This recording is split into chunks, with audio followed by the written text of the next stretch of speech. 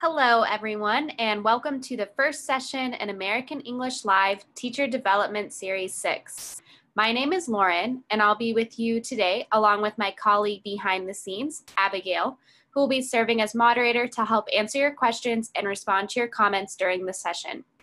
Today, our host, Kate, will be talking with our presenter, Heather Benucci, about digital literacy, along with how and why these skills can be integrated into English language instruction. So let's get started. Hello, everyone, and welcome. My name is Kate, as Lauren said, and I'm so happy to be with you here today for the first session in Series 6 of American English Live Teacher Development. We're happy to see everyone here.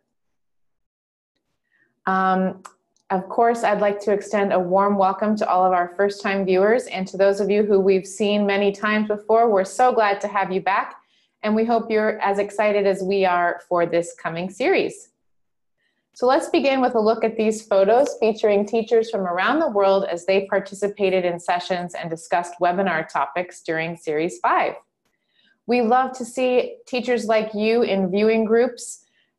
So please share your photos of viewing groups by emailing them to americanenglishwebinars@fhi360.org. Please note that this is a new email address, americanenglishwebinars@fhi360.org. So make sure to change that in your contacts list if you've already had it. And please share your photos with us. We'd love to see them. You can also share them on social media. And if you do so, please tag us at American English for Educators so that we can feature one of your photos during the next series. Today is our first session of American English Live Teacher Development Series 6. We have an exciting lineup for you. We have topics related to digital literacy skills, communicative grammar teaching, and foundations of TESOL methodology. Today we're exploring digital literacy. Which session are you most excited about? Share your responses in the chat or comments. And we hope that throughout this series, you'll be able to get lots of great ideas and useful practical activities that you can use in your classrooms. So as a reminder, here's what to expect today. Each session is about 60 minutes long and is often related to an American English eTeacher Massive Open Online course or to a Teacher's Corner theme on the American English website or social media group. The presenter will present the material, and I, as your host, will ask questions and make comments as well. But we really hope to hear from you, our audience, so that we can address your ideas and experiences. So please do share your thoughts and comments in the chat box or the comments feature. When our series comes to a close in about an hour, you will have an opportunity to receive a digital badge for your participation. At the end of the session, we'll share a link in the comments and at the top of this post. Click on that link and complete a short quiz about today's session. The quiz will have one page where it will request information about you, your name, your email address, etc. Make sure to fill that out carefully. And then the second page will have a quiz, so you have to answer 2 out of 3 multiple choice questions correctly. Once you've successfully passed that quiz, you should expect to receive your badge via email within about a week. So make sure to check your spam folders, and the email should be coming from badger@badger.io, so make sure you're looking out for that. And it's not too late to join the free professional development online course, self-paced, massive open online course, integrating critical thinking skills into the exploration of culture in an English as a foreign language setting. This free self-paced course is offered between July 8th, so it started a little while ago, and September 30th. So you have to register, though, by September 20th to make sure you have time to complete all of the activities. All coursework needs to be done by the 30th in order to pass. You can find more information at the link listed here on the page. And now for today's session, Digital Literacies, Practical Approaches for the ELT Classroom. This session aims to clarify the multi-skill digital literacies construct and explores how and why these skills can be integrated into English language instruction. This presentation will explore models for thinking about digital literacies, examine benefits and challenges associated with systematically addressing a selection of digital literacies in ELT settings, and review adaptable activities designed to help English language learners like your students develop the 21st century skills that will serve them in the classroom and beyond. And now we are pleased to introduce our presenter for today, Heather Benucci. And you may recognize Heather Benucci as one of our moderators as well. So Heather is an English as a foreign language teacher, educator, and materials development specialist who has led virtual professional development programs for teachers from over 100 countries. She has been a U.S. Department of State English language specialist for projects in Russia and Brazil. And she's also worked with teachers and students in South Korea, England, and the United States. Heather holds a master's degree in TESOL and a master's degree in international relations with an emphasis on intercultural communication. She serves as co-chair-elect of TESOL International Association's Computer-Assisted Language Learning Interest section and is a contributing editor for English Teaching Forum. So we're really lucky to have Heather presenting with us today. Thank you so much for being here, Heather. Welcome. Thank you so much for that warm welcome, Kate. I'm happy, as always, to be here with you teachers from around the world. And I'm particularly excited today to kick off AE Live Webinar Series 6. So let's get started. Okay, as we begin our discussion of digital literacies, we're going to start out with an attitude survey, an opinion survey. So I'm going to make 3 statements here and just make note if you agree or disagree with each, and we'll revisit these statements towards the end of our session today. So number 1, being digitally literate is knowing how to operate a computer, tablet, smartphone, or internet-connected device. What do you think? Just sort of make a note to yourself, agree or disagree. Okay, number 2. My students know how to use digital tools much better than me, so there isn't much for me to teach them. What do you think about that one? Agree or disagree? And finally, number 3, my syllabus is already full with everything I need to teach related to language. I don't have time to teach digital literacy skills as well. Agree or disagree? Okay, just some things to think about with your existing opinions before we dive into our agenda for the day. So what we will cover, as Kate had mentioned, we are going to work through 2 models of thinking about digital literacies. And then we're going to examine why we should use them in the classroom, as well as some challenges to potentially including these topics in our classes. And then we'll look at how to program them into our syllabus. And we'll also look at some specific adaptable activities that involve different levels of technology. And before we move into the content, I did want to say that today we are not going to talk about specific applications or programs or pieces of hardware. We're going to talk big picture, general concepts related to the idea of what it means to be digitally literate. So not really how to use tech tools individually.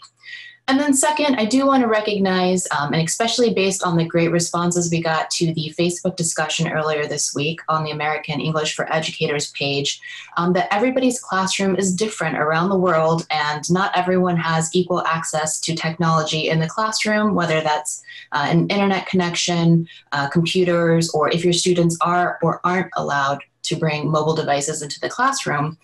So don't let some limits to technology access stop you from thinking about the concepts we're going to cover today. We'll look at ways to adapt. And even if some of these options aren't possible for you right now, maybe they will be in the future. Or you can think about it as just good general information to know about things that are being discussed in our field of language teaching. All right, so with that, let's start out with a question for you. Please share your ideas with us of what does it mean to be literate? All right, everybody, we'd like to hear from you. What are your thoughts about this word literate? How would you define the word literate? What does it mean to you in your words? Let's see. I see Salma says awareness Interesting. Great thought. Let's see. You're seeing a lot of responses related to reading and writing, being able to read and write. Great. What other ideas do you have about the term literate? What does it mean to you? Let's see. Adnan says literate means being able to read. Let's see. To know, understand, and to practically implement information. Wonderful. Mari Kaur says knowing something. Raif says to know how to use something. To be able to read and write to attain a higher goal, from Monica. Great responses, everybody. Super ideas, everyone. I did notice the theme that focused on reading and writing, and I would say that that has been a traditional sort of measurement related to literacy. But let's look at a 2018 definition from the International Literacy Association.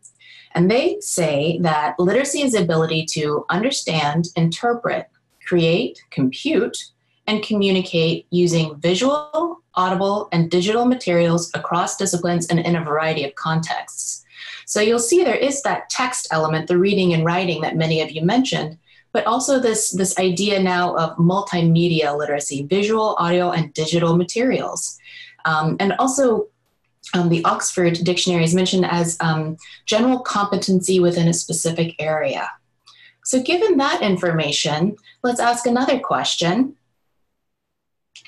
What does it mean to be digitally literate? What skills might be involved there? All right, great question. So we talked about the definition of literate. Now let's move into digitally literate. How would you define that, and what skills would you include in being digitally literate? Let's see. Souza says going beyond the limits. Nice. I love it. Decoding from Mariter. Wonderful. Let's see. What other things do you think, everybody? What does it mean to be digitally literate, and what skills might be involved? To know how to use tech for learning. I love that response from Kudratula. To think outside of the box, from Hina. And Lizzie says to be able to communicate and process and evaluate information using the internet. Wonderful responses. I think we're on to something, Heather. What do you think? I love those answers. A good variety, and you all are showing some critical thinking there, I see, by expanding your definition for digital literacy beyond just computer use. So let's look at two models and see if they help us understand this complex topic just a bit more. Our first model is from Doug Belshaw, who is an educator in the realm of educational technology. And he has defined 8 elements of digital literacies. And you'll notice he emphasizes the plural, that it's not just one skill set. And everything conveniently starts with a C here in his model. So let's start on the upper left-hand side. And he claims the cultural set, these attitudes and skills related to cultural knowledge, are actually some of the most important in terms of digital literacies. And this is understanding how to behave and interact in different digital settings. So maybe in online chat situations, or using social media, or how you are interacting in a social sense online. And he kind of ties that in with also cognitive abilities, the next item there, which is understanding how digital space is organized and being able to take that information and move it across different media. So maybe an example is knowing how a menu works for something on your phone, and then being able to translate that knowledge into using a menu in another digital setting. Constructive, that element has to do with being able to build upon the work of others, and to do it responsibly. That means giving credit to those whose work you are using, respecting copyright, things such as that. And then on the language side for us, communicative. Not just interacting necessarily socially, which is important, but for a variety of purposes. So it might be educational or professional. And then moving on to that bottom row, starting on the left, is confident. And I really like this one. It is having an attitude about how you solve problems and manage your own learning, and being willing to accept that that we don't know everything, and being an information seeker, trying to fill gaps in our own learning. And then creative has to do with making things and adding value based on expression and creating new materials. Critical is something that many of you just mentioned, which I liked a lot. This idea of evaluating and analyzing information, where it comes from, biases that might be involved, and using our critical thinking skills. And lastly, he talks about the civic element of digital literacy, which is kind of taking some of these other elements and using them to participate in communities, to take action on issues that are important to us. So as you can see, Kate, I know I was surprised when I started really thinking about this topic that it's not just about knowing how to use a device or a specific tool, but there's a lot of social and cultural information and skills that are really important in these models as well. Absolutely, and I really like how these are all brought up in this model because I think those are really important skills for our students when they're using technology or when they're not using technology. Definitely. Okay, so this is our first model, and let's take a look at a second that was created by 3 authors, Gavin Dudley, Nikki Hockley, and Mark Pegram, and they work in the field of language education in our field. And they took this plural concept of digital literacies and divided it up into 4 categories of subliteracies or sub-skills: language, information, connections, and redesign. So let's take a closer look at each of these. First off, language. They've defined 6 sub-skills within this, the first of which is text literacy, that traditional idea of literacy to some extent, but also knowing how to use text language or SMS language, abbreviated language that might be used in social media, knowing when that's appropriate, knowing when it's not. Also, hypertext literacy. This is the ability to understand what a link is, how to use it, maybe how to create it, how to shorten it, and to think about how these links affect us as readers. Maybe we get diverted from our original reading by following links. I know that happens to me sometimes. And sometimes when there's no links within a digital document, you get a little bit frustrated because it would be convenient for that information to be right there for you. With multimedia literacy skills, that's the ability to use, interpret, and create information beyond just text. So maybe adding in digital images, audio, and video.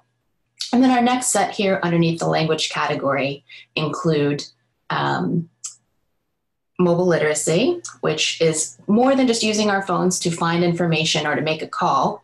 It might be interacting with the world around us. So many of you might have seen these QR quick response codes around the black and white pattern that you see there as a way to use our phone to scan a physical object, maybe at a museum or a tourist site, and then receive additional information that way. And there's also opportunities to interact with digital overlays using our phones onto the real world around us. This is called augmented reality. So lots of new and exciting things that we can do with our mobile phones. And the final 2 might come into play more or less in class depending on where you're teaching and what you're teaching. But gaming literacy is the idea of being able to communicate within a gaming world, to solve problems with games, and to reach objectives. And with code literacy, this is the language that computers use. It might be less of an issue for us language teachers unless we're working in an ESP setting, specific purposes setting, maybe related to science, technology, engineering, or math.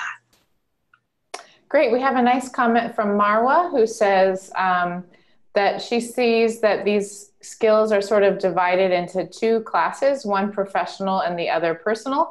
And I think that's true, Marwa, but the exciting thing about digital literacy is it kind of overlaps between both. So oftentimes things with digital literacy that we're using in our personal lives sort of transpose over to our professional lives as well. But thanks for that comment, Marwa. Exactly, Kate. And something we as teachers can do is kind of empower our learners to be able to make those choices to say, I want to use this communication tool for a professional purpose, or I might change my language because I'm using it for a social or fun purpose. All right, let's move on to our next focus here, which is information. The 4 sub-skills these authors have identified are tagging literacy, which is understanding how information is cataloged on the internet, search literacy and filtering literacy, which are very, very closely connected. Search literacy is moving beyond using maybe that one main search engine that might be popular where you live, and helping our students understand that there are specialty search engines for finding particular types of information. Maybe you're for searching for images or searching for video content or language learning content, that there is more than one way to conduct an internet search. And then with filtering, that is the ability to kind of take down, we get so many bits of information, whether it's through a search or just in our daily lives, being able to find the information that's relevant for us and for our needs, and also being able to kind of shut out information overload, which is definitely a challenge most of us face on a daily basis. And the last sub-skill in this information focus area is information literacy. And this overlaps with Doug Belshaw's critical element. That's the critical thinking about where our information comes from. You might have also heard the term media literacy. That has a big overlap with this category as well. All right, so let's keep moving. On to connections. So Kate, a question for you. What kind of things do you think are associated with this connections focus area? Yeah, I think about maybe my social media, maybe my professional and personal communities of practice that are online. I feel like it's kind of about people on this one. Is that right? Exactly. This is all about people, connections. So with personal literacy, that is how we portray ourselves online, how we choose to portray ourselves online often. So that could be things about managing profiles, privacy settings, security settings, so taking care of our personal portrayal online. With network literacy, those are the people you learn with. Right now, we're in the middle of a personal learning network, a professional learning network, here interacting with teachers around the world. You probably are a member of several networks. So this can be where you get your news, where you get your professional development, where you have your social interactions. So understanding how those pieces come together to help you be informed in different categories of life.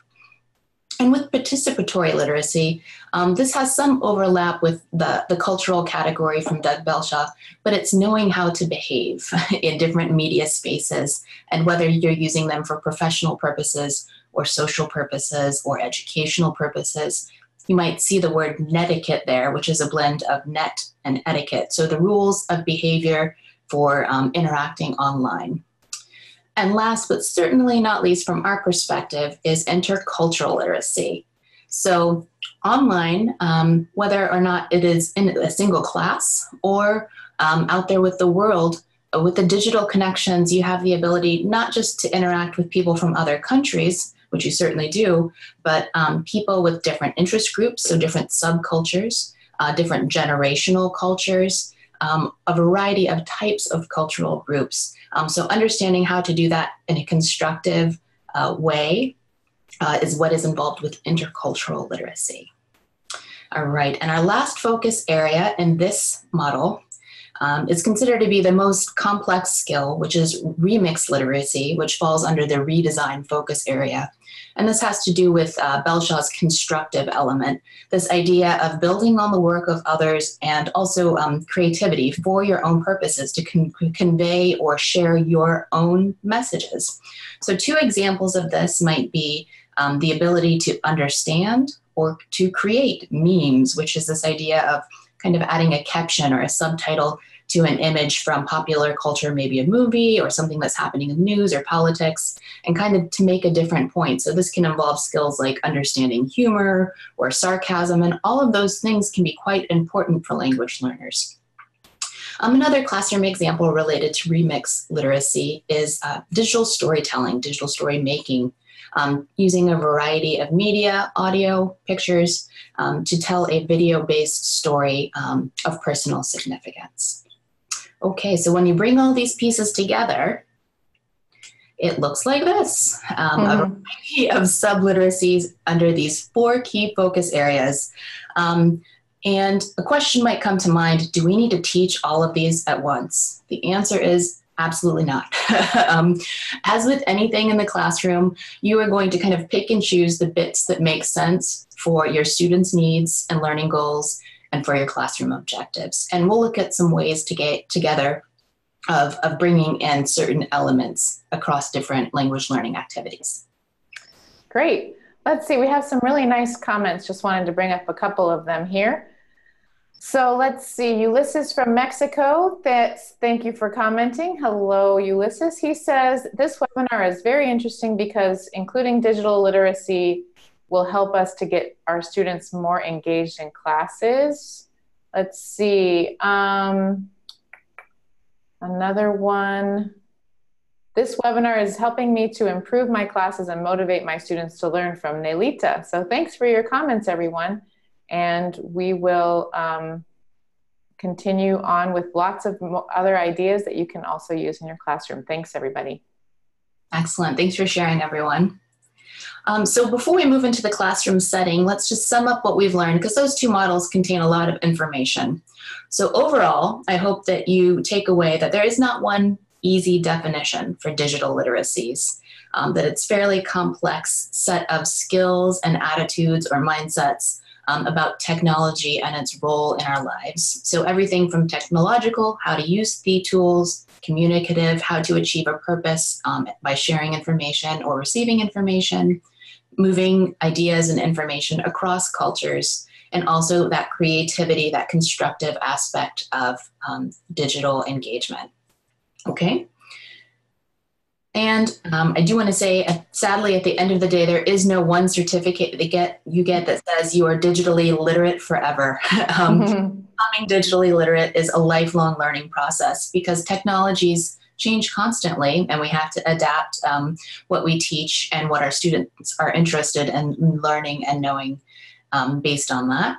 And Doug Belshaw makes this really important point that you can be an expert in one aspect of digital literacies and a novice or a new person to another area, and that is okay. It's being willing to take a look at those areas where we might be novices and going, this is something I want to learn more about. And finally, it's not just knowing how to turn on that computer or turn on that tablet or send a text message to your friend. It's thinking about how these technologies and the information associated with them affect our daily lives and our societies. And also helping our students kind of move beyond just social uses of technology and thinking about how to use them appropriately to achieve different goals, whether they're personal, professional, or educational. All right. Good. Mm-hmm. So, we made section 1, looking at those complex models of digital literacies. Now let's turn towards the classroom and think about why we might want to bring these skill sets into our EFL classes. So that's my next question for you all. Why incorporate digital literacy skills in class? What might be some of the benefits? Great question. Let's see, everybody. What do you think? Why should we incorporate these skills into our classroom? What are the benefits of incorporating digital literacy skills in the English as a foreign language classroom? I like how Ulysses in Mexico earlier shared some great ideas. But let's see, from AIR, greater awareness when learning, excellent. Globalization, nice, maybe a globalization skills for our students. It makes your classroom more interactive, from Ronnie. Let's see, Karen says, because we are in a changing world, nice. Let's see, what else? It enhances the attention of the student, from Salma, very nice. So maybe digital literacy or incorporating some of these skills and topics might help engage or motivate students. It helps to challenge our students. And Ramona says students can be creative, and that's definitely part of it. Wonderful. And yeah, developing communicative competence, from Edith. So wonderful ideas, everybody. Thanks so much for sharing. Indeed. Thank you for those ideas. Excellent across the board. Let's look at a couple of reasons I have compiled here for us to think about. So with increased digital literacy skills, our learners can interact with English language online content. And what that means is, especially for certain educational settings and certain professional settings, a lot of the digital publishing that's related to perhaps medicine, engineering fields such as that is going to be mostly available in English language. So helping our students navigate that environment really can provide greater access to information. And that applies to some social and news information as well. And my favorite reason is it allows our students to write and speak and communicate for audiences beyond us, beyond the teachers.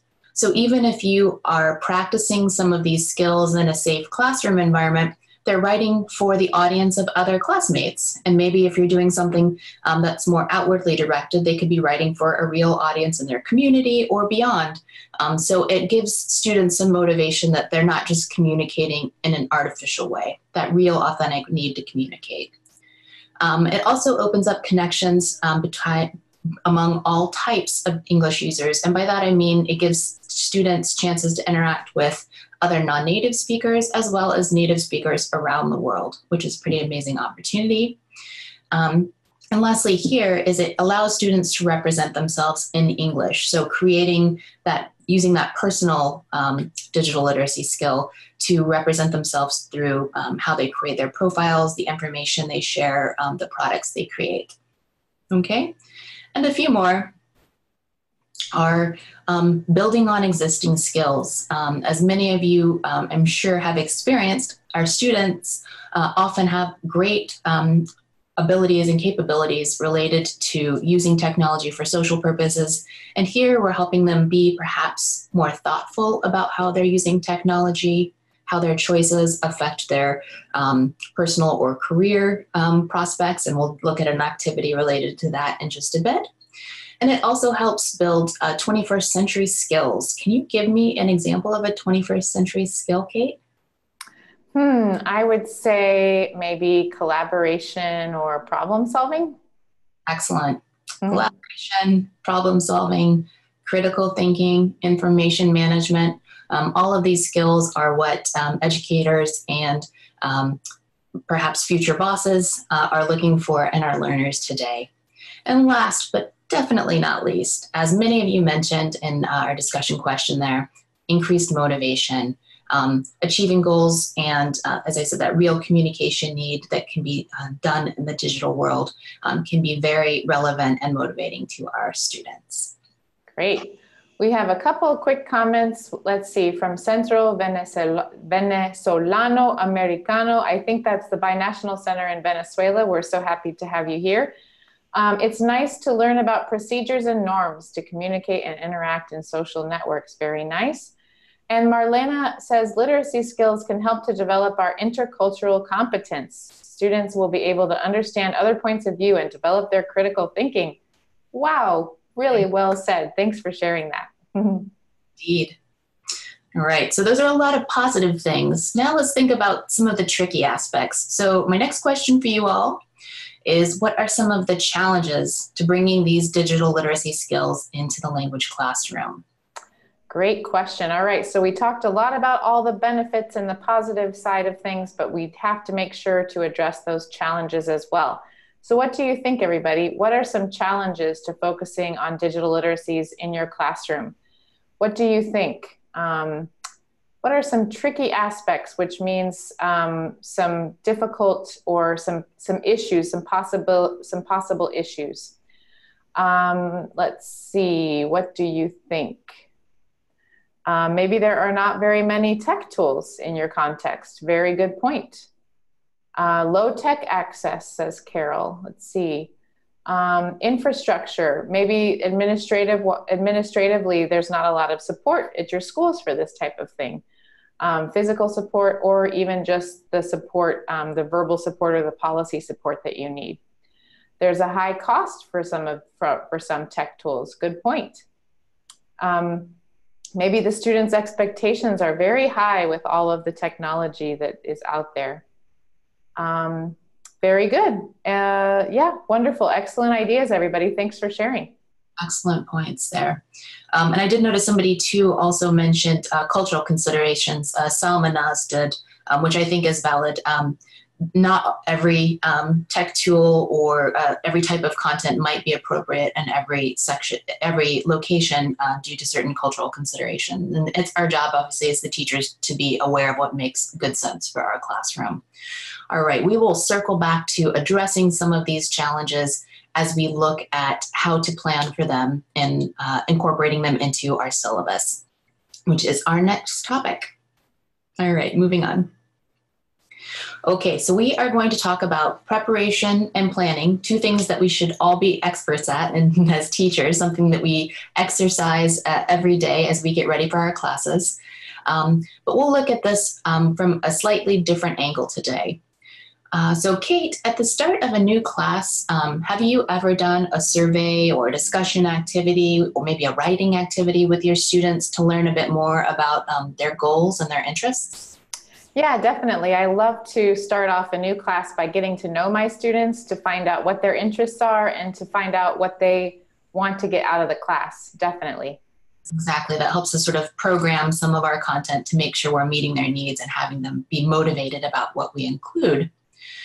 From a digital literacies perspective, we also need to take an inventory of our access to technology. So that's, as a teacher, understanding the access in the classroom and perhaps also asking our students what their access is like outside of class. Maybe all of your students have regular internet access at home, or they have good access through an American Space or a local library. That's good information to know as you design activities. And we can also ask our students and ourselves about our own knowledge of digital literacy elements or skills as we've covered in those two models. So you might use a skills inventory that looks like this. This is just a short sample of a skills inventory from Dudney, Hockley, and Pegram. I'll share that full inventory list with you that you can adapt via the Ning resource page. But you might ask your students, and you can adapt this according to their language level, or if you're teaching very, very beginners, you might consider offering it in the first language if that's a possibility where you are. But you can ask them about things like, I can recognize when it's appropriate to use mobile devices in class. Or maybe I can use a variety of search engines for different types of searches. So maybe beyond that one big search engine where you are. You may also ask them about some of those social interpersonal connections types of literacies, such as knowing how to deal with difficult situations or difficult people they might encounter online. And you can even ask them about that complex skill of remix. Do they know how to combine and edit existing digital content to make something new? So this is just a little bit of a way you can have more insight, more knowledge about what your students already know and what they might need to work on. And from there, with that information about access and pre-existing skills, you need to think about the why. Why do you want to bring a certain type of technology or a certain technology topic into the classroom? We always say in the technology education sphere, no technology for technology's sake. And that means you don't just grab a shiny tool or a shiny new app and bring it into the classroom because it's cool or exciting. You need to know what you want to do with it. So for each type of tool or skill set focus, think about, are you trying to make something easier, more efficient? Are you trying to provide language input to your students, maybe through a podcast or a TED Talk? Are you trying to promote students communicating with each other, solving problems, creating something new, or maybe just in general building their digital literacy skills? And from there, we can look at how to program this information into our syllabus. So what you see here is a fairly typical week and a topic-oriented type syllabus about around my town or sightseeing in my town. You might have some simple present language items to work on, tourism vocabulary, and descriptions for places. And you might have two textbook texts, a listening text, an audio track, maybe about a museum, and a textbook reading, maybe visiting a certain city like Washington, D.C.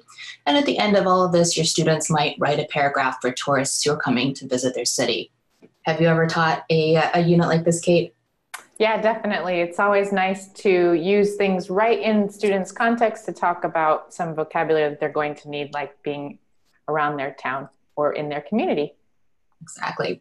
So how can we put a digital literacy spin or a digital literacies perspective on this type of unit? So let's move on to the next item here.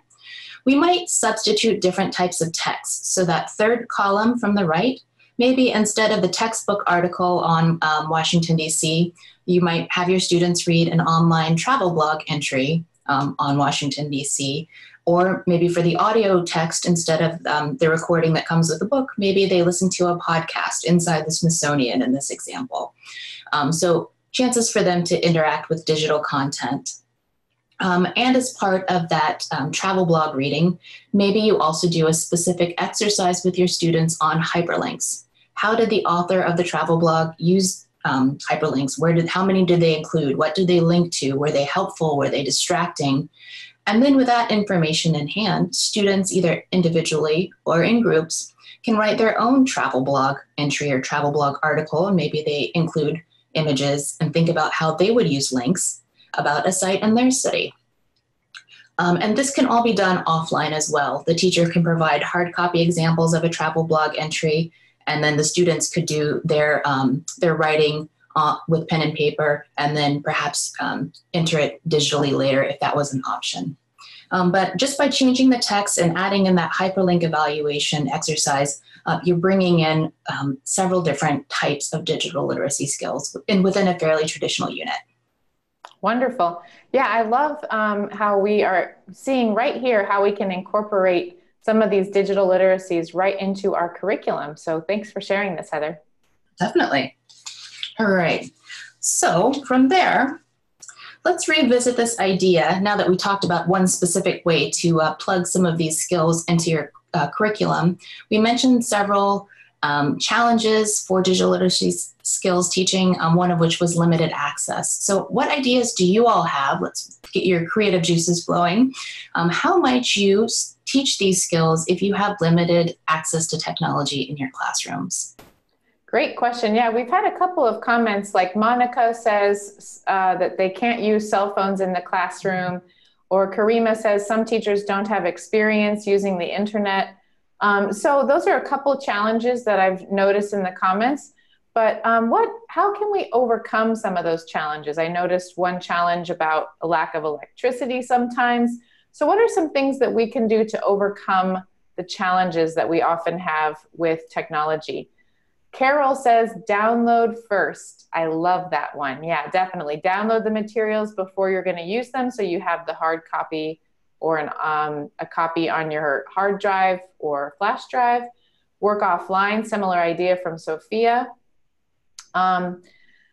Learn by accessing webinars like this one from Hazrat. Thanks for that comment. Let's see. Use recorded materials, very nice. What other options do you have for overcoming limited access to technology? Let's see, Julio says allowing cell phones in class, but keeping control or helping students to be focused on the right topic or task. Share something before class, like share a PowerPoint or something like that before class. Train teachers to access technology, very nice from Saba. Take a laptop with you from Nahir. Wonderful ideas, everybody. Thanks for sharing. Exactly. I agree. A lot of creative ways for working around the challenges that many of us face in the classroom. Let's look at 4 different options that overlap with the comments that many of you made just now. One idea is if you are in a situation where maybe there's only one network computer, maybe the teacher's computer, and perhaps a projector, the teacher can do demonstrations of the digital content, such as if there was a travel blog entry you were looking at, maybe that could be displayed for the class. And you could work through a hyperlink exercise together. And then the students could work in groups to prepare their content offline, so using hard copy materials.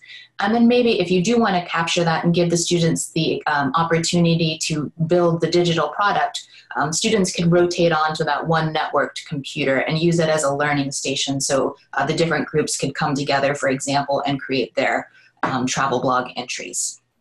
Another situation that's quite common is zero access to the internet or computers in the classroom.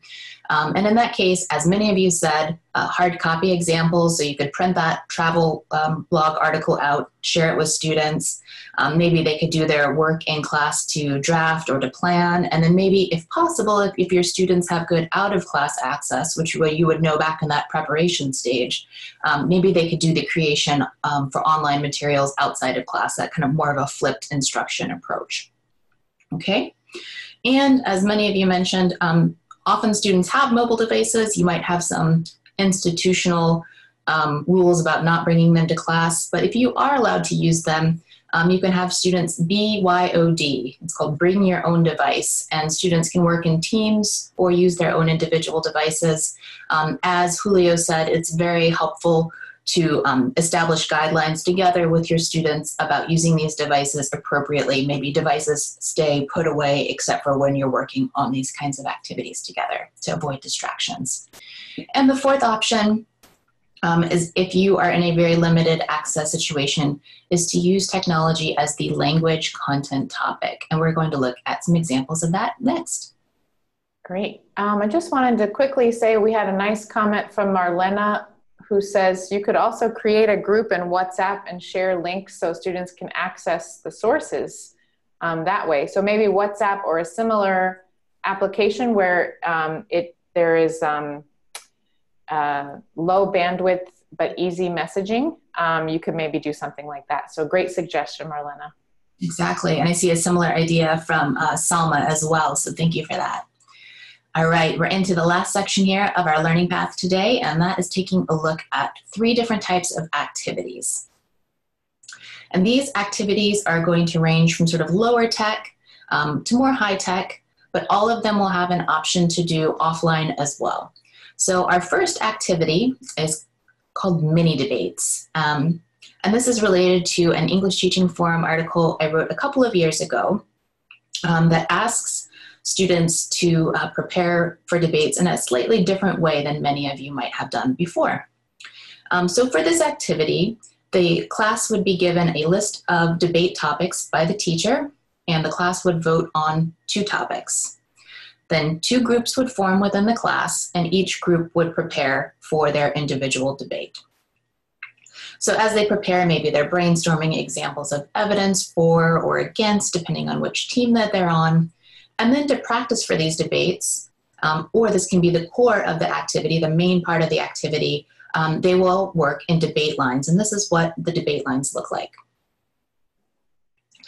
So the students in one group on the for team would line up against across from a student on the against side of the debate. And they would have a set amount of time, usually about a minute, to run through their arguments against each other, so that everyone is actively speaking at the same time during that minute. And when the minute is up, students will prepare to move on the against team. So the person at the end of the against line will move around to the top of the line, and everyone else on the against team will take one step over, and the students will have the chance to run through the debate again. And maybe they change their argument this time based on the conversation and practice they had in the last round. So unlike a traditional debate, a panel debate, where only 1 or 2 people have the chance to speak, this is getting all the students talking frequently and encountering different types of arguments as they practice. And as you can see with this, not a lot of materials required. Teachers need a timing device, maybe a board and some pens or chalk to share that list of topics, and then the students might need something to write with as they prepare their ideas for the debate. And in terms of the language focus, practicing a variety of language skills, and then really looking at agreeing and disagreeing and using evidence, also showing contrast. So within this activity in English Teaching Forum, there's a chart you can share with students that helps them have some set phrases for doing these different types of language functions. And you might be saying, all right, Heather, this sounds like a communicative activity, but where's the technology coming in? And this is where we look at the technology as topic option. So for these debate topic sets, you might provide one of the lists from the article about digital communication and social media. And perhaps the students vote on the 2 topics that are highlighted. The benefit of easily sharing information via social media outweighs potential privacy concerns. Or maybe Our reliance on texting has damaged our ability to have important face-to-face conversations. So maybe saying you're sorry and saying thank you. Maybe we don't do those face-to-face anymore. And that's the types of topics the groups would prepare to debate. Or maybe your students are interested in using video games. So maybe they vote on 2 topics here, such as people learn to solve real-world problems by playing video games. Or playing video games causes people to be sort of antisocial, not interacting well with other people. So the students will prepare and do the debate lines for these types of topics. So questions for you, Kate. Do you think that these types of topics would be relevant to students? Would they generate meaningful debate, authentic language use? And would, at the same time, they be developing some of their digital literacy skills? Yeah, I definitely think so. And I see some nice comments coming in from our audience too. I think, let's see, Tausif says that he's used this strategy in class. That's great. Nahir says, I like that in the debate, the learners can switch their position. That way they can understand other points of view. Nice comment. And Majabin thinks that this would really motivate students.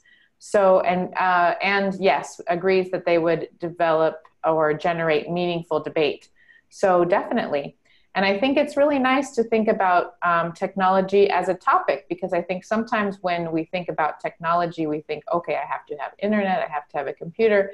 But even just incorporating the topic of technology is really useful, because our students are dealing with technology every day in their own lives, even outside of the classroom. So just talking about it and getting them to start developing some of those critical thinking skills through a debate like this is one way to bring their life into the classroom. So I think this is great.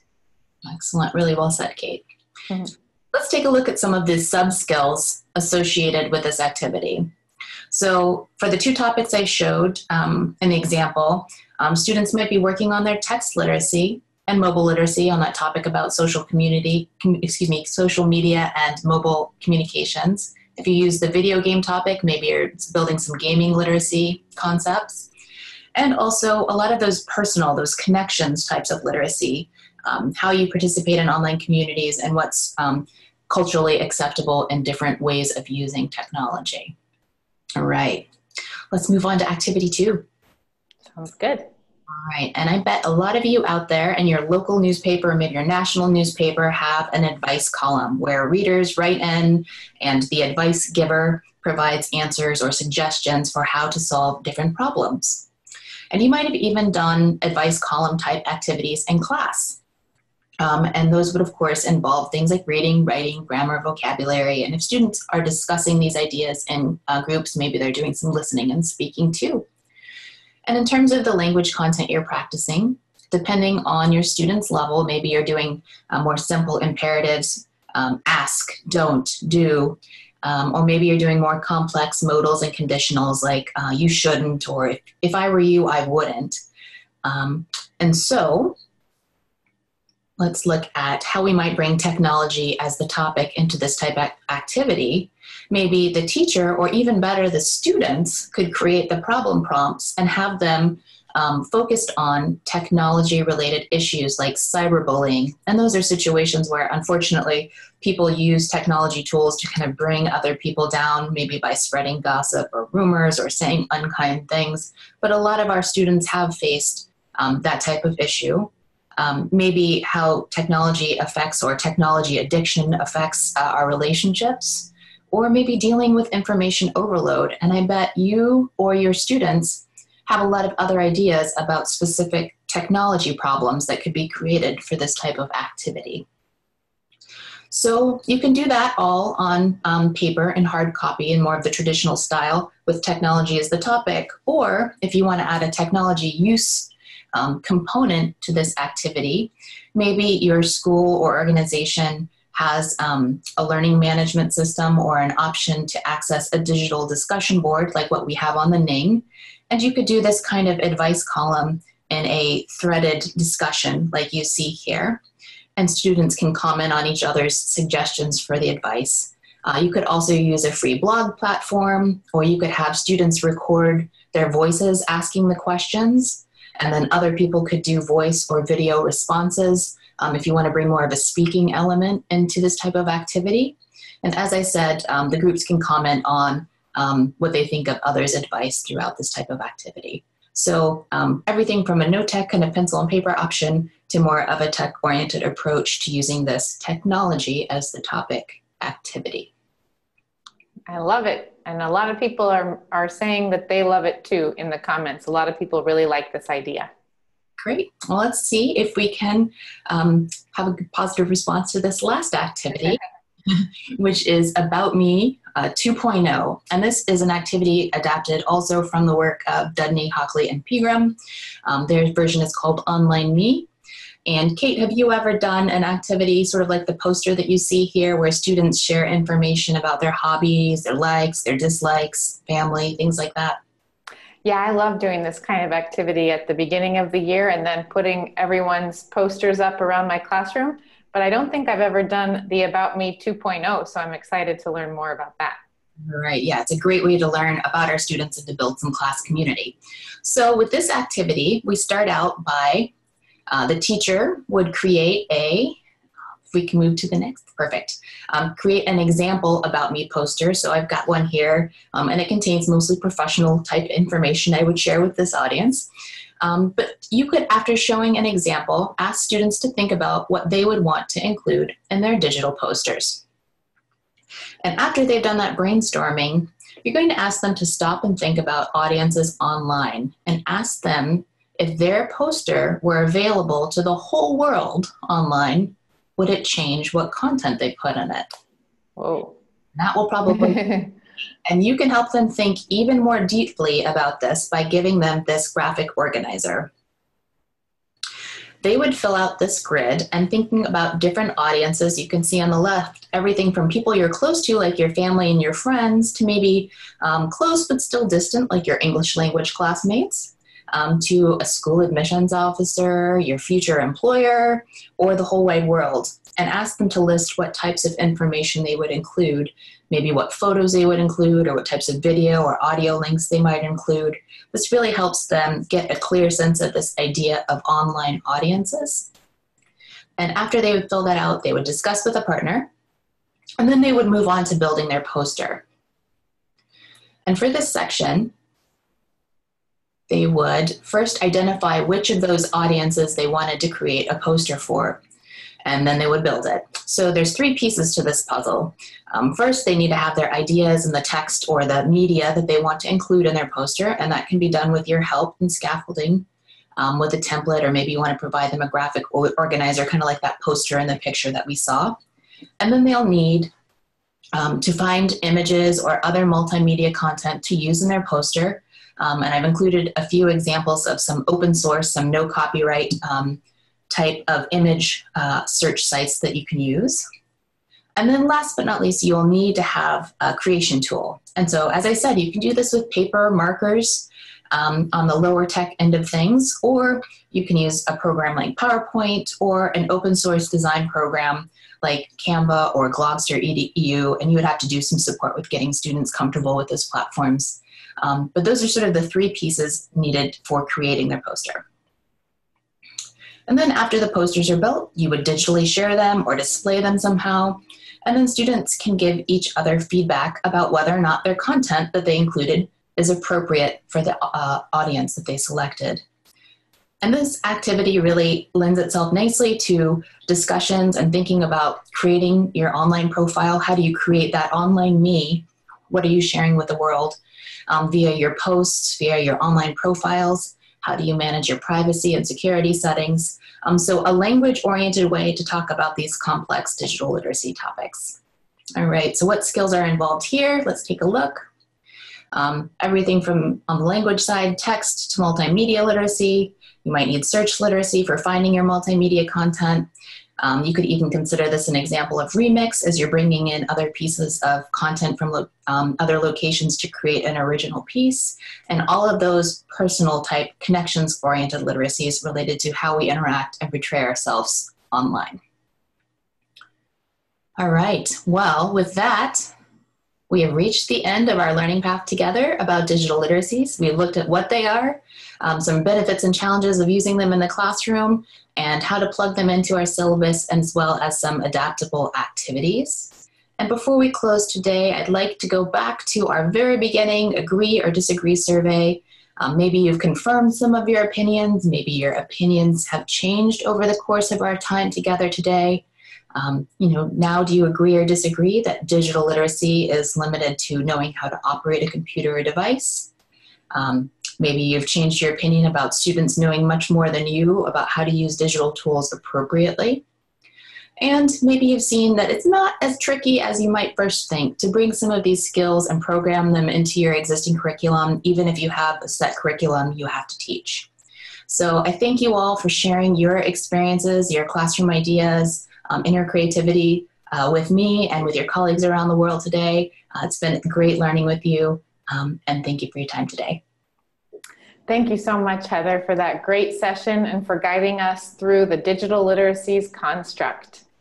I know that our audience gained a lot of valuable insight as to how and why to incorporate digital literacy skills and some really practical ideas for activities as well. We saw so many comments. This is an awesome session from Saba. Saeem says very innovative and useful. Let's see. These types of skill development activities give students a sense of belonging and help the teacher learn about them. So awesome comments. Thanks, everybody. Thanks. So